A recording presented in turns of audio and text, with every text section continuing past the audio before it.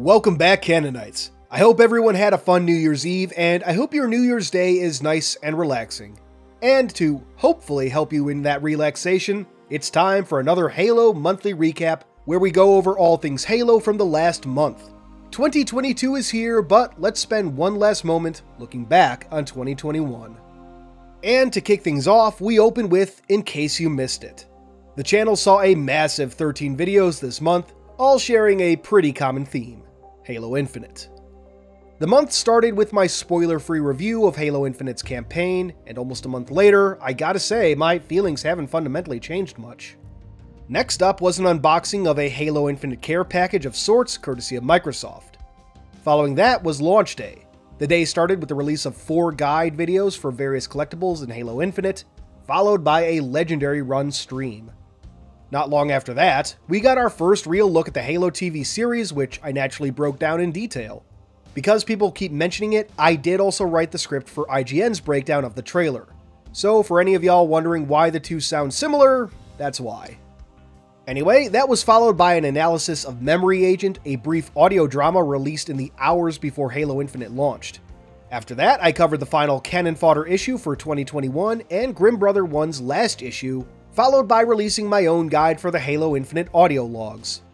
Closing out the month, we had a pair of Theorycraft videos, one speculating on how the Didact could return, and the other about how the Endless, the Harbinger's species, could be connected to the Precursors. If you missed out on any of those, links as always can be found below, either in the description box or the pinned comment, depending on how I have to divide things up. Now, before we move on, as I know it's a burning question for many of my subscribers, let's talk about a full-on review for Halo Infinite. At the moment, I'm planning to finish up my review for Halo Divine Wind, after which we'll be diving headfirst into an in-depth breakdown of Halo Infinite in the same vein as what I did for Halo Wars 2 and Halo 5. That will take time, it will be broken into multiple parts, though I'm not sure how many as of yet, and it'll conclude with a Q&A where I can address any lingering questions y'all may have. So in short, it's coming. I like to take my time with the lore and make sure I understand everything the game has to tell us. I'll miss some stuff inevitably, but I want to give you all the best breakdown I can. So look forward to that, and thank you as always for your patience. With that though, we can move forward to official news and releases, and boy is there a lot to cover this month. Let's start with the big news this time, the launch of Halo Infinite. Though its multiplayer had been out since November 15th, fans eagerly awaited 10 AM Pacific time for the campaign to become available, and damn was the hype real. There were issues, no game launch is perfect, but the full game finally became available to millions of Halo fans, both veterans and newcomers, with what I would call an overwhelmingly positive reception. A massive blog post also dropped with statements from Bonnie Ross and Joe Staten, along with information on some of the game's secrets and links to ancillary material. Accompanying the game's launch, 343 released a new audio drama titled Memory Agent. Following an Oni lieutenant who can only retain information for 7 hours at a time, the series is a trip through some nostalgic moments and a genuinely compelling addition to the Halo canon. Check it out if you haven't already.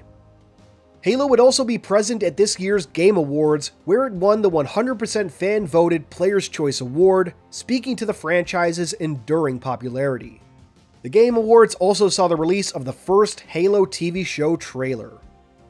Accompanying the launch of Halo Infinite were a number of promotions and items, including a pair of exclusive posters and the official soundtrack.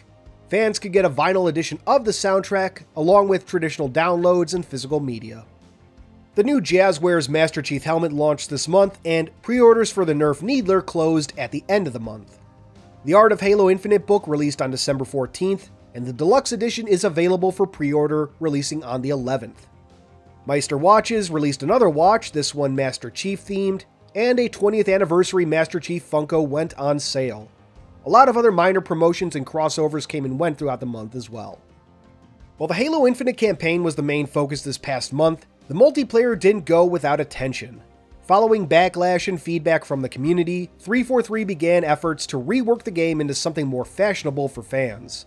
This started with the addition of more social playlists for Arena, some changes to Ranked and BTB that would hopefully result in better matches, updates to the challenge system and the challenges themselves, among many other fixes yet to come or already implemented. Big changes will have to wait, but 343 is absolutely hearing the community's feedback. Following last month's Tenrai Fractures event, Infinite's second event, Winter Contingency, launched on the 21st with new unlockables for players. And of course, December 17th saw the HCS Raleigh Kickoff Major. As we wrap up the news and releases section, we'll highlight a few of our remaining stories. December featured one last Canon fodder for the year, and the last to be written by Jeff Easterling, aka Grim Brother 1, before he passes the reins to Alex Wakeford, whom fans may know better as Harspus. Thank you, Jeff, for this amazing series, and best of luck to Alex for his new job. Additional Halo-themed skins for Minecraft were made available in conjunction with Halo Infinite's launch, and 343 Industries saw a new Employee Spotlight article, this one focused on Tiana Titan-Los, a senior experienced designer on the transmedia content design team. Tiana was in charge of the new Halo Waypoint design and user experience. As usual, it's an insightful read that I recommend to anyone watching. Finally, MCC saw its mod tools expanded to include Halo 2 and Halo 3. 343 released a large blog post diving into the tools available to players and how to access them. With that, we can now move to community highlights, and I think there's no better place to start than with this nostalgic ad for Halo made by Nicholas Young. It's a great emotional journey for any longtime Halo fan. Check it out on Twitter. Next, we have this fantastic piece from Artemis on Twitter, showing several Spartans preparing for a Banished attack on the Infinity. Check out the piece on Twitter and see if you can spot which Spartan is mine. After that, we have this amazing take on a post-Infinite Locke, left with minimal equipment after a near-death encounter with Hyperius and Tavares.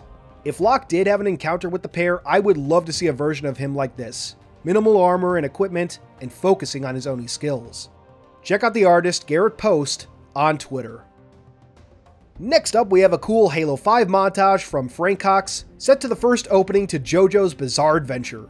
To use that song isn't simple lip service, however, as the montage fully embraces everything JoJo. Check it out here on YouTube. After that, we take a trip down memory lane with some guy Matt, who talks about his personal journey with Halo and his pre-launch feelings about Infinite. It's a great video, so check it out here on YouTube. Next up, we have an audiobook adventure from Photon. Following a group of ODSTs, this series is more lighthearted than one might expect for Halo, but it works here. Check out the full adventures on Photon's YouTube channel. Following that, we have an amazing Mega Constructs stop-motion video from Sassy Crocodile. It's damn impressive and does some cool things I don't think I've ever seen in a Halo Mega Constructs animation like this. Check it out here on YouTube. After that, we have a 20th anniversary tribute from Hell Spartan 94, covering the story of the franchise up to Infinite. Check it out on YouTube. Next up, we have something I didn't initially expect to talk about, but damn did this guy get me hooked. Recently, YouTuber Red Nomster noticed certain symbols in Halo Infinite that harkened back to an old mystery from the Halo 3 map Sandtrap. He's been trying to decipher these ancient glyphs, and watching has been really intriguing so far. Check out Red Nomster here on YouTube. Following that, we have this excellent Kelly 087 figure based on her appearance on the cover of Halo Shadows of Reach. Check out it and the artist Bree on Twitter. After that, we have a Halo Infinite rap by JT Music titled Give Up on the World. It's really damn good, and I say that as someone who doesn't often enjoy rap. Check it out here on YouTube. Next up, we have Great Scott Productions' latest entry in his Halo Wars 2 Phoenix Logs series. If you haven't checked these out before, there's no better episode to jump in on. Check it out on YouTube. After that, we have a pair of pieces from artist Matthew on Twitter. One depicts an updated look for Urtas Vadum, and the second features the Master Chief himself. Be sure to check out Matthew on Twitter. Next up, we have a Halo Infinite poster by artist Nick on Twitter. Each profile in the poster is individually painted, and damn does the final product look great. Check out Nick on Twitter. Continuing with posters for just a moment, our next features the characters of Halo in Mega Constructs form and comes to us from Tom Jurassic. Check it out on Twitter. After that, we have a really cool Halo CE cinematic remake by Bacon Media, this time an extended version of the opening for Assault on the Control Room. Bacon's cinematic remakes have been spectacular, so give him a sub if you're looking forward to more. Next up, we have a piece from artist The Wanderer, inspired by the cover of Halo the Flood. Check out this wonderful traditional media piece on Twitter. After that, we have a fairly unique piece from Kevin Ragenit, I hope I didn't butcher that, on Twitter. I don't think I need to say much more, the piece really speaks for itself, and you'll find it listed below as Master Cheeks if you want to check it out yourself. Next up, we have something of a twofer. User Apex Arts created an armor coating template people could use to design custom coatings, and Xenosynthesis used that to design some Bionicle-themed skins. The day Halo crosses over with Bionicle will be a dream come true. Check out Apex Arts and Xenosynthesis on Twitter. Next, we have an article from Decepticon Cobra, diving into what makes Escharum such a compelling antagonist and character. Check it out in the links below. After that, we have something I never expected to see. It seems that Cody from Alternate History Hub has launched a new channel called Pointless Hub, and he recently did an episode on Halo Legends. If y'all are looking for some Halo content of a different flavor, definitely check this one out. Our penultimate shoutout goes to Amanda Lee Phoenix with this fantastic piece featuring the Chief, the Pilot, and the Weapon. Check it out on Twitter. Finally, we come to the last shoutout, which goes to none other than Marcus Lato, who released his updated Halo CE assets for anyone to use on Christmas Day. Watching him build these on Twitter has been a lot of fun, and I'm glad that he found a way to make these available to the community at large. People have already made some amazing pieces with these assets. And that does it for this monthly recap. As always, links to everything we've discussed, from the news to the videos to the amazing creations from the community, can be found either in the description box below or the pinned comment. If there's ever anything y'all want to see highlighted in a future monthly recap video, leave a link in the comments below, or feel free to reach out to me on Twitter, Instagram, and Facebook, though I'm active on Twitter much more than the other two. And of course, you can always drop into the Halo Canon Discord, where I have a dedicated channel for the monthly recap, among other places to discuss all things Halo.